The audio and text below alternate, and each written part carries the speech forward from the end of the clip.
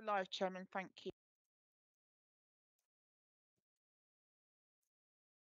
Good evening, members and colleagues. Welcome to this planning meeting of Malden District Council today, Thursday, the 7th of April 2022. This meeting is being streamed live and recorded, and by being present in the meeting, you are giving consent to being recorded. Welcome also to our YouTube viewers at home as we are streaming this meeting live as well as recording. My name is Councillor Mark Hurd and I'm Chairman of Malden District Council.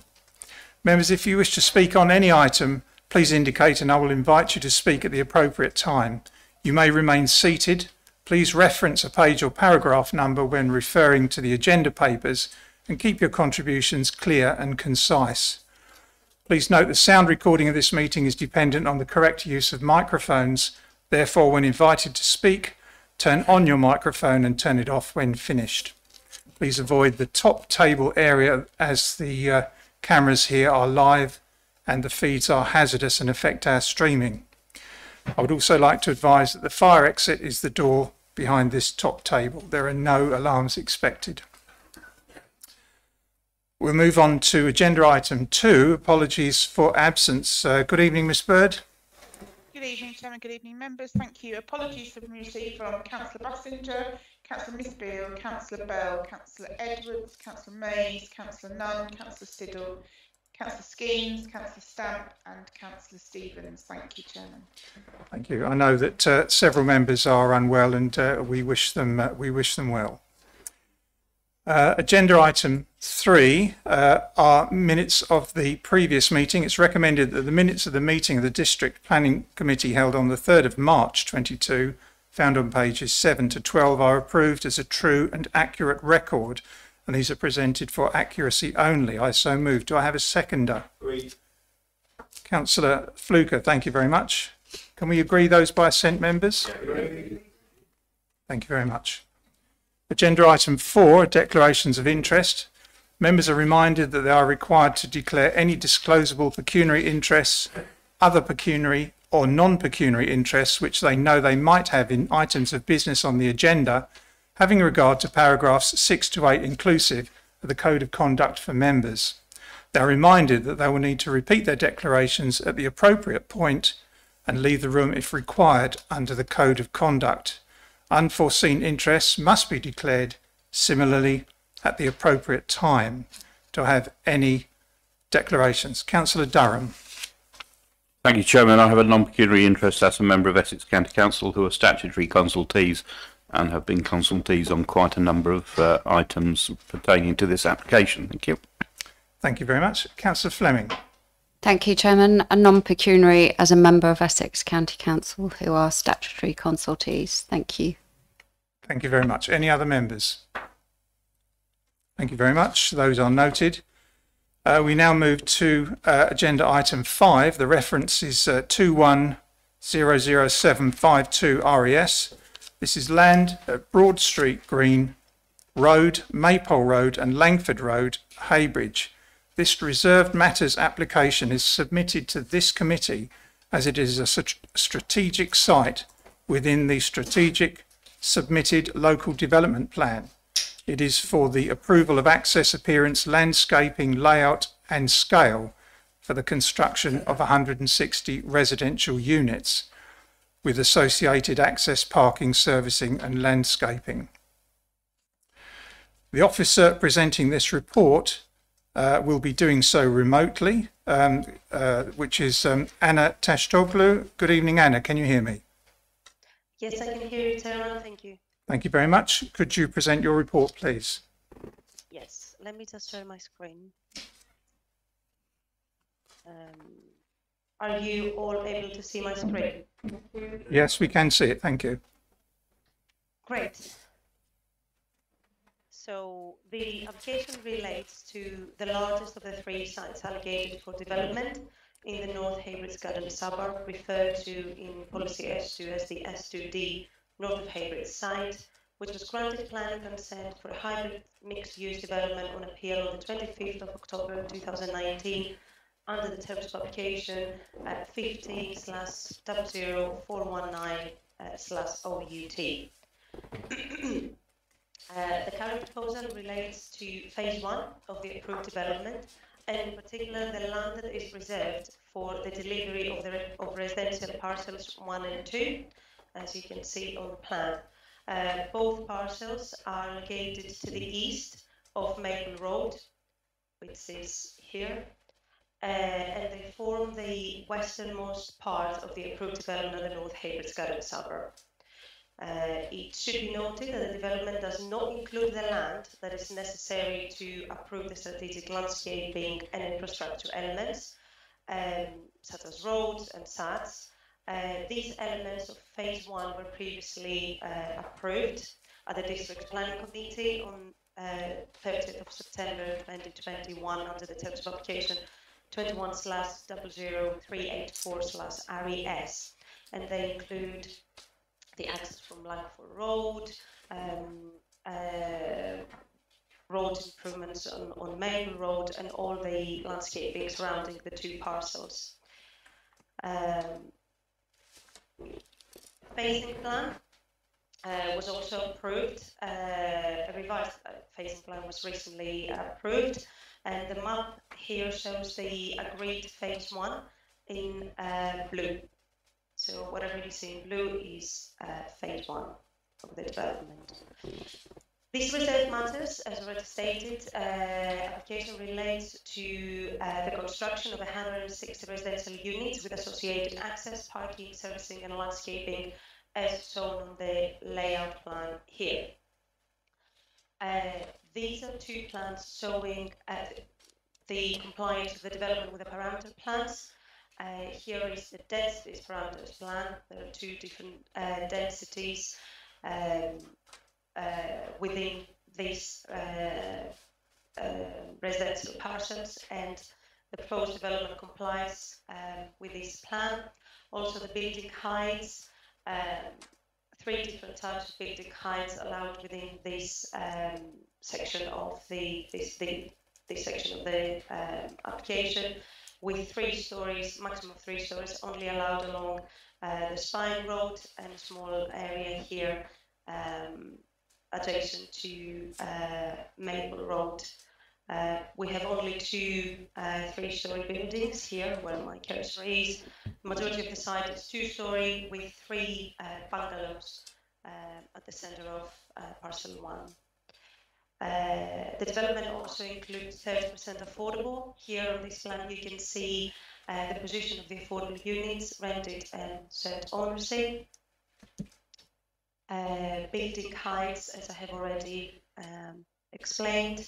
Materials layout. The development includes a number of finishing materials, including brick and weatherboarding and red and slate and terracotta roof tiles.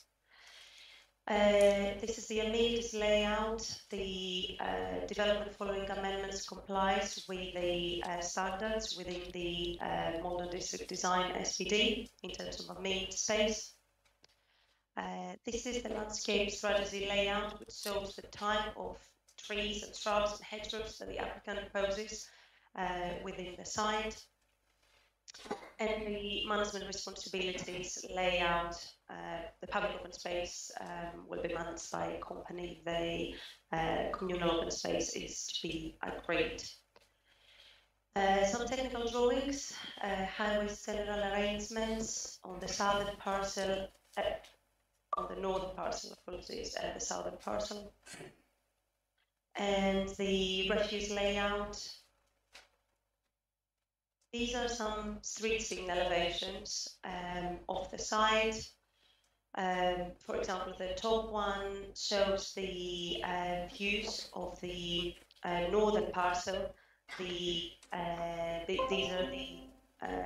easternmost street scene. Here, the second one is the northern part of along the Spine Road of the southern parcel. I'm moving on.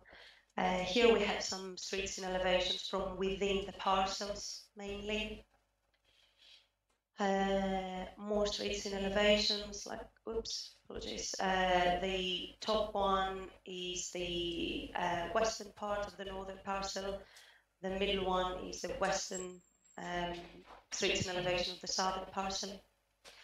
The development includes quite a number of different types of dwellings, and I have included some of them for you to get an understanding of how the development would look like. So here we have some 2-bedroom market units. These are 2-bedroom affordable units.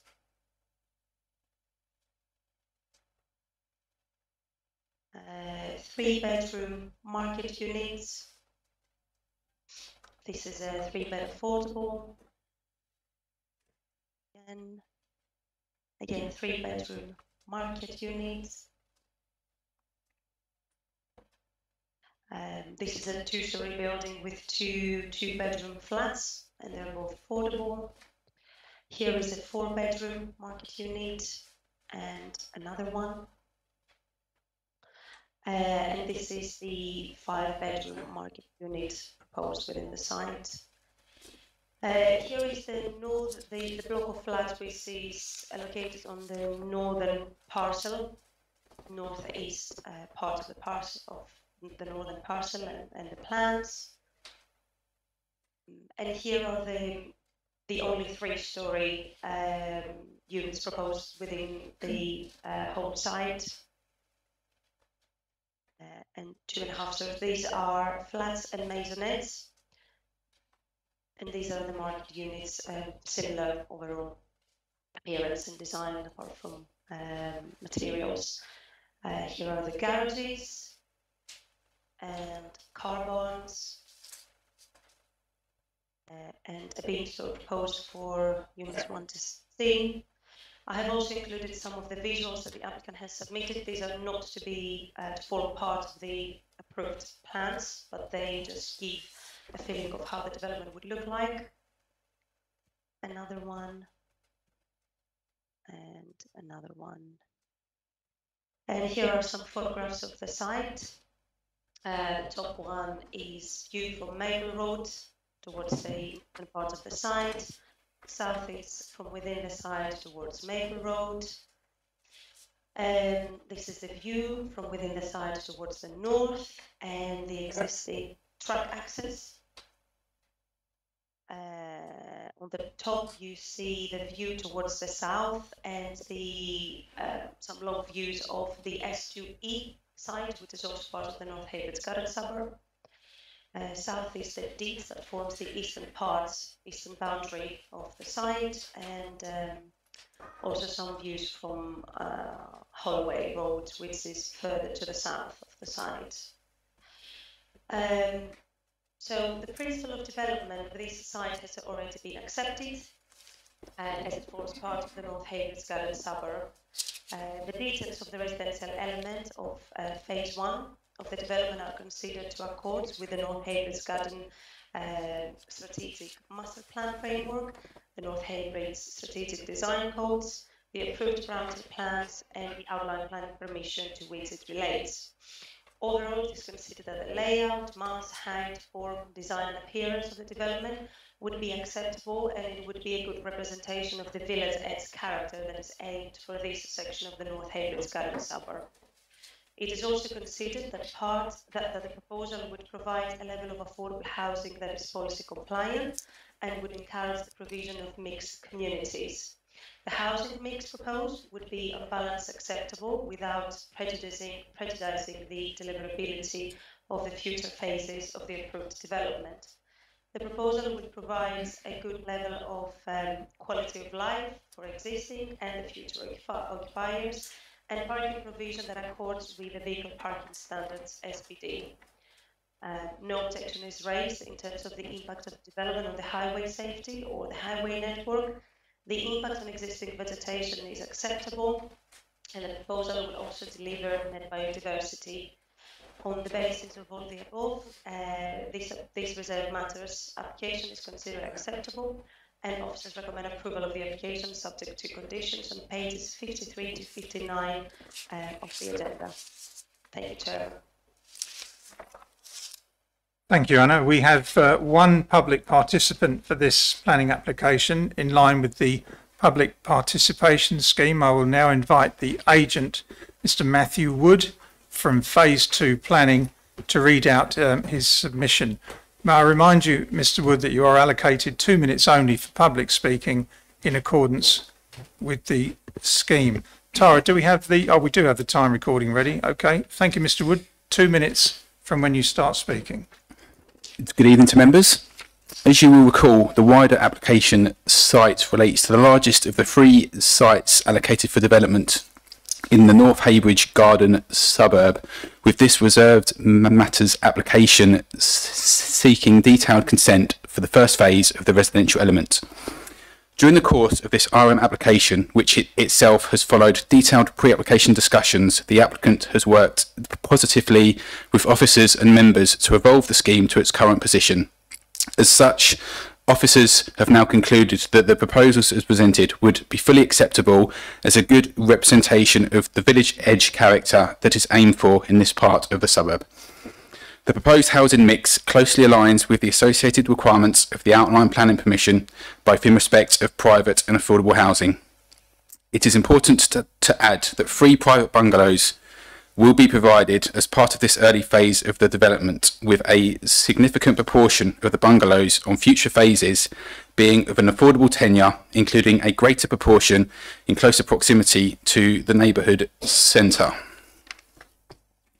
The proposed scheme has evolved to ensure that a good standard of amenity is achieved for all future occupiers of the development, including full policy compliance in respect of private amenity provision. Officers' Committee report confirms the acceptability of these detailed proposals in all planning related respects as part of its strong recommendation for approval. Therefore, these detailed proposals represent a sustainable and policy compliant form of development, and members are urged to support this recommendation and grant detailed planning permission accordingly. Finally, it is worth adding that in March 2022, the Countryside retained their 5-star House Builder Award and a Gold Award from In-House for customer satisfaction, and is delighted to be returning to the Malden District for their first phase of development in over 20 years. Thank you very much for your time. Thank you. Perfect timing, Mr. Wood. Thank you. Members, I'll now open the debate and invite you to put any questions or make any comments that you have on the report. Councillor White. Thank you, Mr. Chairman. Now, I know we are where we are. Under 3.1.6, I take it the SUDs were approved at the last application, which covers this area as well. I mean, it says it in the report, but I just want to double check. And I do take a little bit of an umbrage with the member of the public saying that they worked with members. Well, if they've worked with members, they could have put in the bridleways. But anyway, moving on. So that was just my opinion. I know he doesn't like the bridleways, but I'm sorry, it's in our policies, and the applicants could have been more helpful. Now, the other problem I've got is, can officers confirm to me that the residential care neighbourhood uses, including shops and sports, will be ring-fenced and will happen? Because with rising fuel and living costs, these are more important than ever, and we have a duty to improve the life of people who live there. Now, it's all very well for people to say, oh yes, we'll do this, but in how many applications in Heybridge have these things not happened? And I didn't want the application to be approved. It was approved at appeal, so we are where we are. But can officers assure me that this is going to happen? Because every time we get a few houses built, this phase, that phase, the other phase, but I want to be sure that the nicer things do actually happen. So I don't know if there's any way we can condition it or anything else, but thank you. Thank you. Anna, can you answer those questions, please? Yes, through you, Chairman. The delivery of all these elements that Councillor White referred to is secured through the Section 106. So I don't have the exact number on the top of my head of the dwelling that they would have to be delivered, but it's all secured through the Section 106. Okay, thank you very much. Councillor Durham. Oh, thank you, Chairman.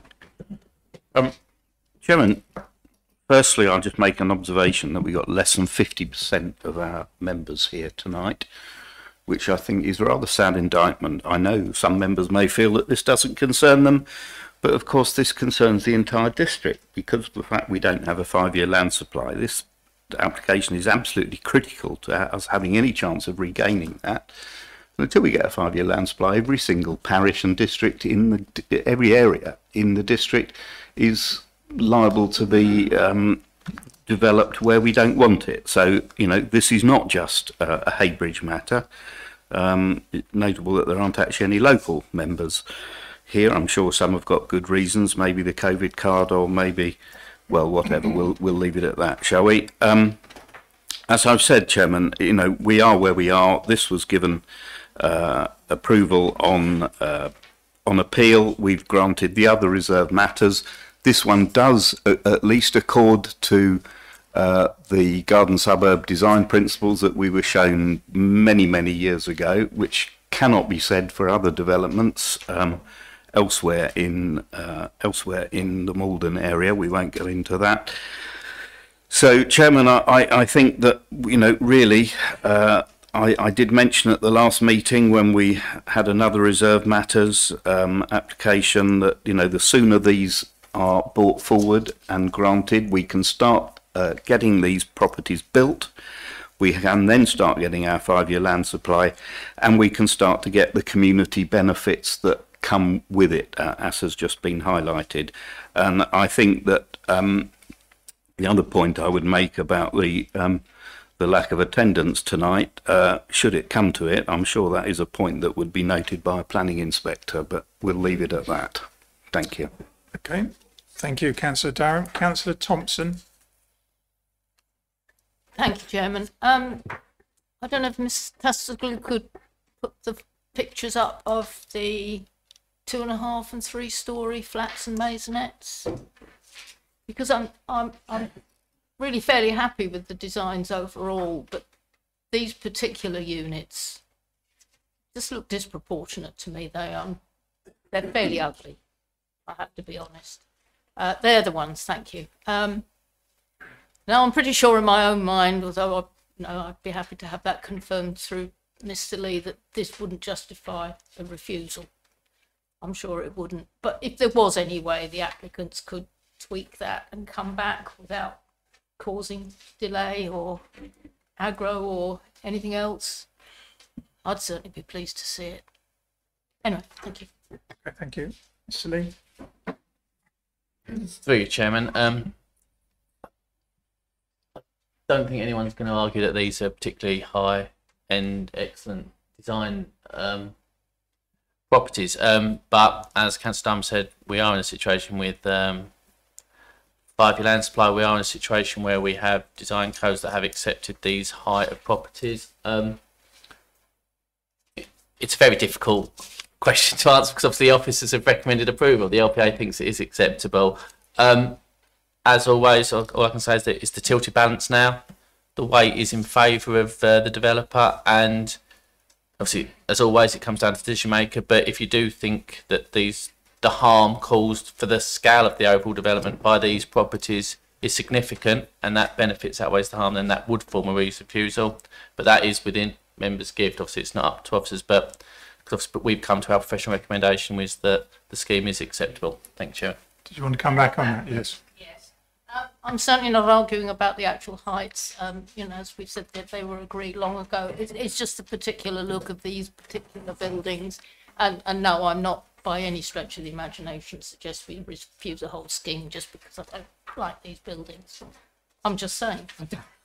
Okay, well, obviously we're inviting comments, and hopefully the developers might bear that in mind. Councillor Boyce. Chairman, thank you. I'm rather intrigued by condition 9, and it talks of the vehicle parking standards of 2018, and it's about charging points for electric cars. Am I to understand that these are going to be attached to the actual houses or some houses, or are they going to be a free-for-all location for these charging points? I'm told I shouldn't have read the report. Chairman, if it's not specific. Yes, Councillor Fluke. I'm sure it's about director's speech. I'm sure if it helps Mr. Lee for the benefit of the tape, I'm sure it's going to direct members to page 48 of the Parking Standards SPD, because that actually covers this off. And can I say, I'm delighted that unlike other developers, Countryside seem to have picked up on page 48 and actually executed it throughout this document. So well done to them. But I have got questions as well, but I'll Okay, actually I was going to go to Ms. Tashoglu. Are you able to help with that, Anna, at all? Yeah, through Chairman.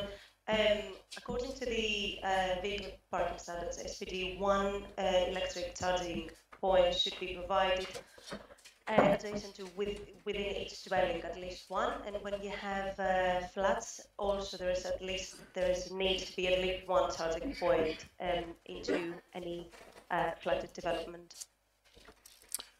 Okay, thank you very much. Councillor Fluke, are you okay with that?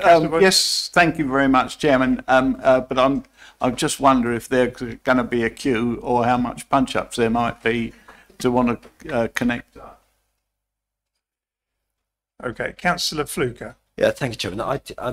Look, my understanding of the parking standard documents is that all individual houses have one. Yeah. And then there's a percentage of others, and then there's an allowance for parking spaces. I mean, what concerns me enormously is that we've had this discussion before with applications, and this hasn't been mentioned. It's only because I wanted to do that bit of research this afternoon that I actually found this. But as I said, Countryside picked up on it. Chairman, could I just draw your attention to page 59 first? And in particular, informative number 7, once I get there. Sorry, did I say 49? I meant 59.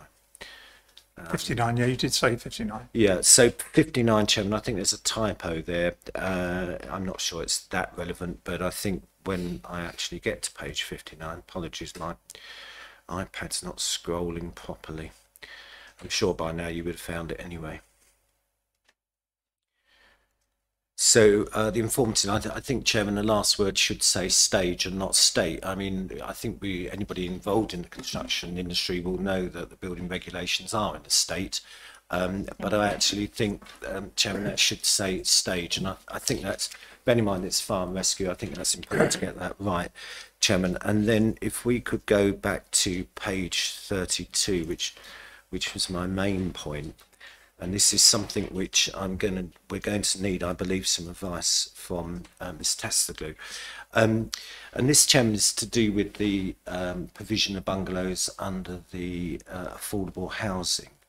The last sentence of 5.216, just for the benefit of members, it says the applicant has confirmed that this will be fully achievable and deliverable throughout the remaining phases of development. So this means the actual bungalows. Now, Chairman, I'm not sure how we're going to police that, because we've seen the way these developments sometimes get carved up.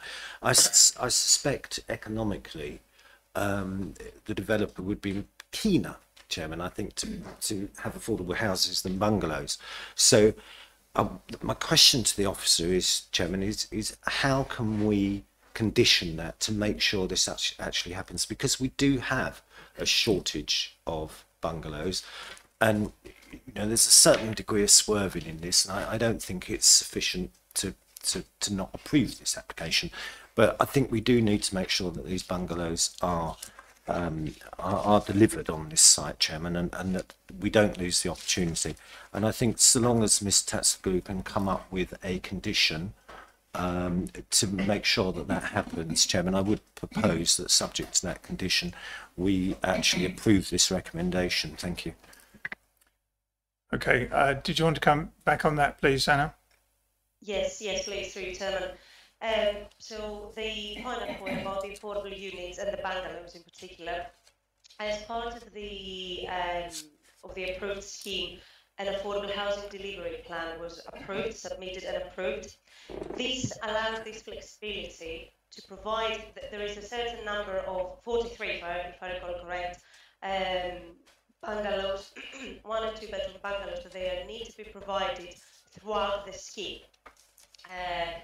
There is no requirement to be provided in its phase necessarily, but they need to be provided within the scheme.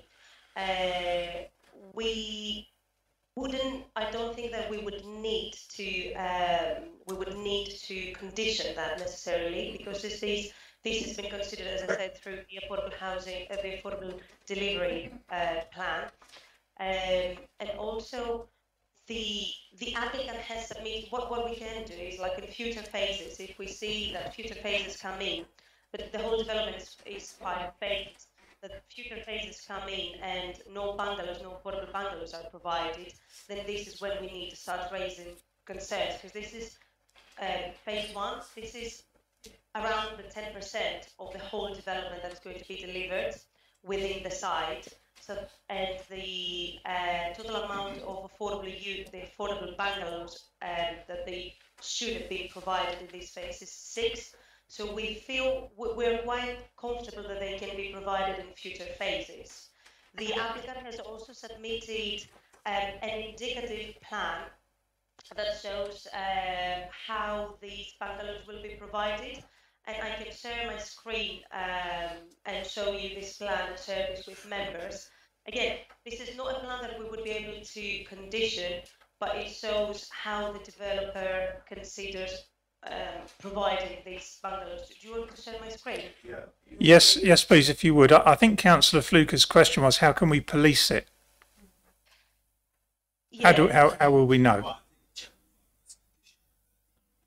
I mean, the more I hear about this, the more alarm bells ring, because we're relying on the affordable housing delivery plan. I'm not sure that that's actually mentioned within the narrative of the informants or the conditions. So, I just want to tie this up. Look, don't get me wrong, this is good development, and I hear what people say about design, but of course, those buildings, if you look in the design guide, Chairman, there's ones in there that are different.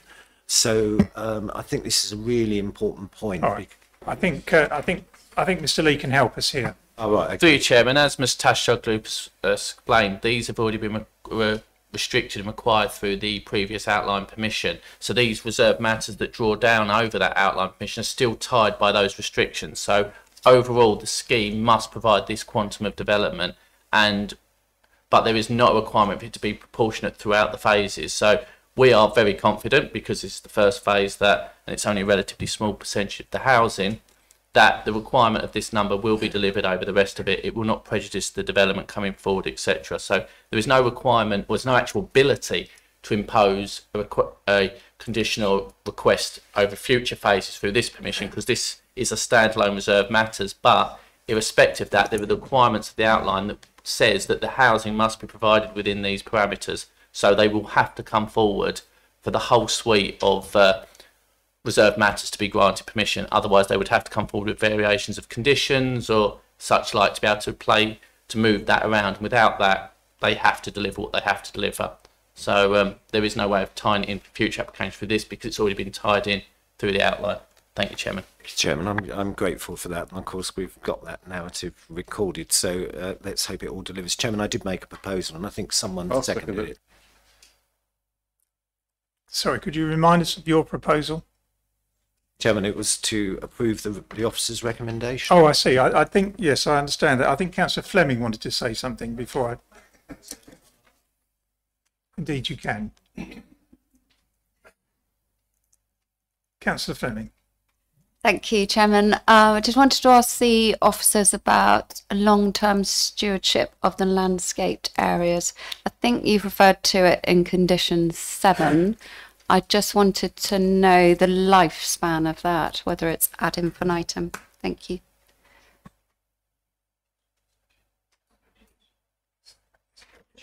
Okay, Ms Tashoglu, can you help us with that? Sorry. Through you, Chairman, can you repeat the question? Ms Tashoglu just messaged me, so she didn't hear it. Thank you. I wanted to find out the lifetime of the landscape management plan, the stewardship, whether it was ad infinitum. Yes, thank you, Chairman. That would be 5 years as usual. Any landscaping scheme would have to be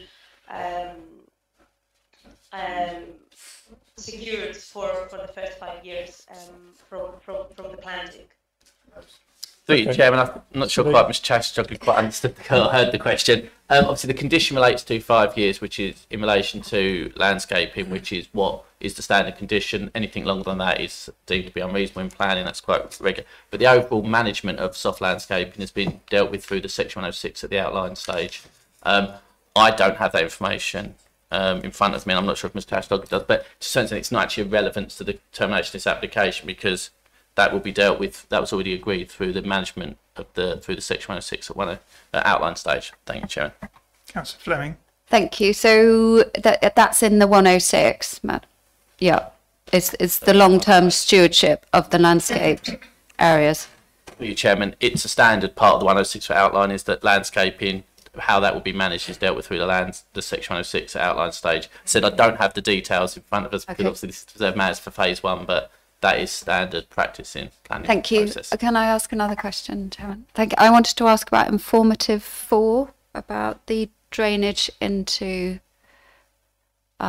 surrounding landowners. Do you have a page number, please? Yeah, so 58. 58, thank you.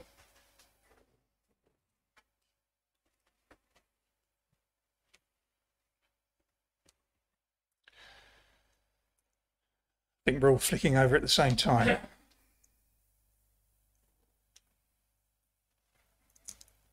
Informative 4, yeah.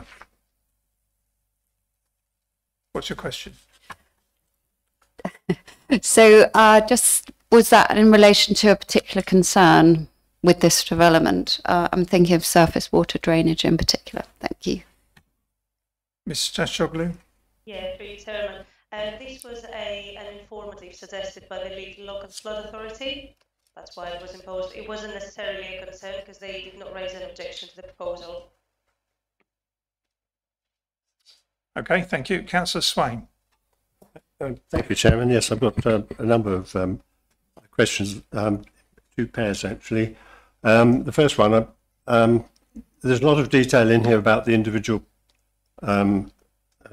details of the housing, and I'm sure the officer would tell me if this falls outside these particularly reserved matters or not. They concern details of the housing, about accessibility to the first and second floor 2-bed properties for disabled people.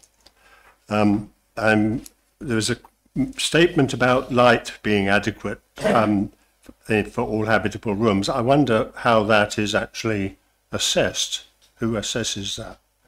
And looking at the footprint of these buildings and the verticality of them, do the planning officers appraise the actual size and usability of the rooms within the plans?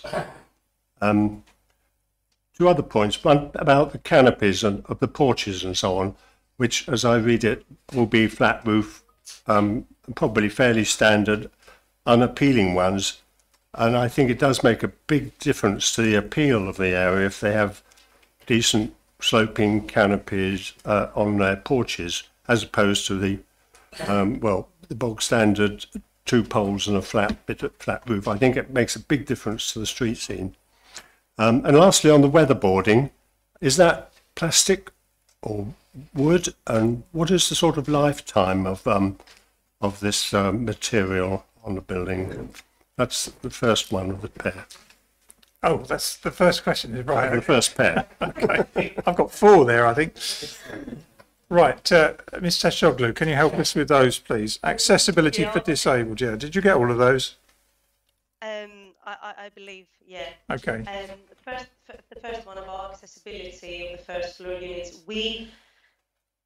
the requirement for them to be accessible and adaptable was units to be accessible and adaptable was introduced after the approval of the initial outline application. So it's quite hard for us to impose such condition at this stage. In relation to adequate light, the way the assessment is that I, as an officer, look at all the plans submitted as part of this application and checking that all habitable rooms have a window, basically, to every single house type. with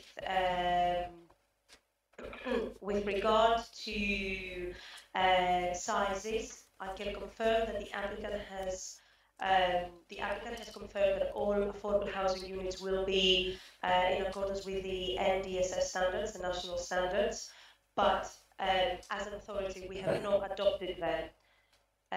So yeah, it's not necessarily a requirement, and for those matters it will also be a planning judgment whether the size is an acceptable size, and whether light and it's sufficient and all of that. I think the last one was about weatherboarding. I think canopies or porches, but I think that's a cosmetic issue. I think on that weatherboarding, yes. Yeah, about the weatherboarding, the applicant stated that bear with me. Materials that is going to be, yeah, no, it has not been specified whether that would be timber, but if councillors are worried about the fencing materials, we can impose a condition for either product details or the actual material to be submitted and approved by the local planning authority. Are members minded to impose that as a condition? Yes. Yes. You are. Okay. Are we suggesting wooden cladding? No. Councillor Boyce. Chairman, I would have thought that there was a normal condition that all materials agreed by the local planning authority. Mr. Lee. Through you, Chairman, as condition 4 states at the moment, it says the external finishing materials for the development hereby permitted shall be carried out in accordance with the details of and the materials as shown on plan ML01 Rev B prior to occupation of any of the dwellings. If members feel that there needs to be an assessment of specific materials, I would suggest that that condition is replaced with one requiring details to be submitted. And as Councillor Boyce says, we do have a relatively standard condition. It wouldn't be onerous for us to reword that. The question is whether or not it's necessary, and that's within the gift of members. Thank you, Chair. Okay. Councillor Swain, you've got another question. Well, the other point, which I really hope the applicant might take on board, is this question of the appearance of the porches and the front canopies to buildings and the impact it has on the attractiveness of the street scene. The second one was, and it follows on to some extent from what Councillor Fluker said. When I went through this, there were numerous parts where it said the plan fell short on a number of things, but in each case it said this is not sufficient reason to refuse the application. And I wondered how many times one hears that before one thinks, well, perhaps one should refuse it. A number of these seem to have been dealt with now, so I don't make a great point of that at this stage, but although I do think the amount of visitor parking is going to be a problem. And the question relating to the one that Councillor Fluker raised as well is shortfalls on things like bungalows and so on, and what confidence we can have that they will be compensated for if there is no actual overall plan at this stage. Otherwise, we do run into the problem, the situation where we'll find at the final stage we get the pleading that can't be done or it's not viable. So, I mean, it's certainly something we need to look out for. May I move on to the other points, Chairman? I'm sorry, I thought you had, yes. Yes, okay. No. The first thing is this application originated in 2015, and an awful lot has happened since then, particularly regarding energy conservation and climate change and so on. Right. And numerous statements from government about the need to be prepared for reducing carbon emissions and so on. And I would suggest, or I assume, that all those statements are in fact material considerations and therefore need to be taken into account. mention was made of electric charging points, but there are all sorts of other things which I would hope the applicant has thought about, such as solar panels and heat pumps and this sort of thing, as well as the charging points. My last point concerns informative number 5. I'm not quite sure I understand what that is about. On page 58. It seems to imply that that the viability of the flood or the water disposal system is beyond the scope of the flood authority, and that it's the responsibility of the district council. If I'm right in that, are we saying that district council has the capability of monitoring the flooding issues from this development? You haven't to answer that, Mr. Lee. Ms. Tashoglu, can you help? Yeah, in relation to the final point about, I think it was about foul drainage, right? Yeah, all I said in the report is that this has been secured by a condition imposed to the original permission. So the details of the foul drainage will have to be submitted and approved by the local planning authority. Yeah. Okay. Teacher, I think that informative 5 is from SUDS, and it's just a standard one is that they've requested. To be honest, I'm not actually sure it really ties in appropriately with this application as reserved matters with no such details included, but obviously we've included it as their recommendation. Thank you, Chairman. Okay, I see your hand, Councillor Lagan, but I'll go to Councillor White just briefly. Please. Yeah, thank you. So one quick one. Just following on from Councillor Fleming's point, do we know if the downstream landowners have given their consent? And what happens if they don't give their consent, just out of curiosity?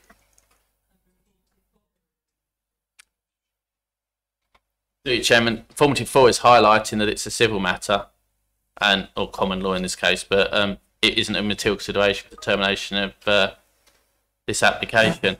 And I know what members are going to say, but we only in planning can look at what we're gifted to take into account, and common law, civil matters, covenants, etc., are all not matters for the planning determination of an application. So I'm not really going to be able to say much more on that, whatever questions you've posed to me and Ms Tashoglu about that. Thank you, Chairman. Okay, Councillor, I'll go to Councillor Lagan next. No, I'll wait to Councillor. Okay, Councillor Fleming. Councillor Fleming. Thank you, Chairman. Thank you, Councillor Lagan. I raised this because I actually took my lovely dog for a walk along, I think it's called Grapnell's Farm Chase. So it goes up to it's outside of the development site, and it had been raining that day, and there was an awful lot of surface water pouring down that track. In fact, part of it is sort of piped above ground, which is why I'm concerned about. I think when we had the reserved matters in relation to the relief road and the drainage, we put an informative on, or to that the developer could covenant that the driveways must be permeable, because anyone that's familiar with the site knows that it is surface water drainage is a real issue there. So I don't know whether Ms Lee feels that that might be relevant here, if we could put that informative on again. Thank you. So, Chairman, be a little bit to the point. No, I think this application is reserved matters. We've dealt with the matters of unsustainable drainage under the outline. DOT should have been imposed there. As I said, I'm not really sure actually how relevant, taking into account what this application is for, how appropriate these informatives are for this application. Obviously, as it's a major, we have to consult the SUDS. They're a statutory consult in all major applications, whether it's reserved matters, full outline, no matter what it's for. And they've recommended that, so that's why we've imposed them. But taking into account what this application is for, and what we've already granted, and the other conditions we've imposed and restrictions, I don't think that would be appropriate in this instance. Thank you, Chair. Right. Councillor Lagan. Thank you, Chair. Just got a couple of points and a question. The first point, I'll say, and this is recorded, I'll leave a tenner, that place is going to flood. It always has done and it always will. It will flood, and we are where we are. Just so I know, on the proposal page at the top, are these points guaranteed, like the primary school and the road? They will come on at some point, so they are guaranteed. That's it. Heybridge is going to get what it surely needs. Yeah. Can I have a verbal so it's recorded, please? The Chairman, on the assumption that all of the phases come through and all of the development is ever delivered, there are requirements at various stages. Some of it is outside our gift in relation to actual delivery, but in the planning system, yes, as much as we can guarantee, that is a yes. Yeah, thank you, Chair. And there is a risk it might not. The planning system used to require contributions at 100% delivery. It doesn't do that anymore because it learned that people's only built 99 out of 100 houses. There's always a certain level of risk, but I think the way it's now cascaded, it means it's very unlikely that it wouldn't happen. Thank you. Thank you. That's as the gentleman spoke, as an award-winning person, I'm sure they'll keep their morals and their commitments to deliver what they say and what Heybridge desperately needs. This is always my bugbear. It's the graphics that come through, because we're talking about appearance. Would a developer one day please put a graphic when all the cars are parked and the bins are out? And the cars are parked and it's difficult to get around, because at the moment there's only 3 people that live here and there's only one bloke who's got a bike, you know. So I can't trust this. I don't mean to be disrespectful, but to me it's, how can I go, actually, that if that's what was created, I think that's a fantastic thing, and the planners know how to plan and the developers know how to develop. But from a local boy's perspective, how do I ensure that people are going to be living in what I see here? And the other thing is, and it's a question about trees, in these lovely little visuals, they've got some pretty full-size trees. Are they actually going to be put in at full size, or are we going to have smaller trees that take 30 years to grow before we'll actually get a street scene that actually looks like that? Because we need that desperately for the environment, because we're taking away so much of this green land to build housing. And I know we can't do anything about this development. I'm not a fan of these estates. You know that. That's fair, but I have to determine it on what's in front of me. So I just need to know that what this thing actually looks like is going to be that. They're going to get the infrastructure that they need, and it is going to be a nice place for people to live. And it'll flood. Okay, I think I have an observation on that we can't limit the number of cars that a resident has if they choose to have a caravan or a speedboat, etc. in the drives. But I hear what you're saying. But of course, we're here to determine the planning of the buildings, not the street furniture, if you like, that goes with that. Just want to come back to you just for a tiny bit, but because it's in the pack, I think it's fair and relevant that one should take that into consideration. And I'm very much we hear this, the 5-year land supply, and we have to build. Well, I think there's a challenge coming on how that's calculated, because there's new information coming forward. But the last point is also about, there's a discussion about members and officers. And again, I think that was very valid, that what members, because the members are, with the bridleways issues, etc., and the things that are very passionate to people who are elected people that represent local interests, rather than the planners can just say, well, we don't going to put them in. Things like that would have ticked the box, and we would have been somewhere further down the road. So they're more observations and concerns from me, Chair, and I get what you say. Thank you. Okay, thank you very much. Councillor Swain, yes, I'll lay one more. It's just one point, and Councillor Fleming has reminded me of something he was going to point out, and that is this reference to permeable parking. It seems to me that comes back to my point about dealing with the changing environment as being a material consideration. And I think it's extremely disappointing that the whole areas are not permeable. I think it's essential these days. There are too many driveways being carpeted over with block paving or tarmac.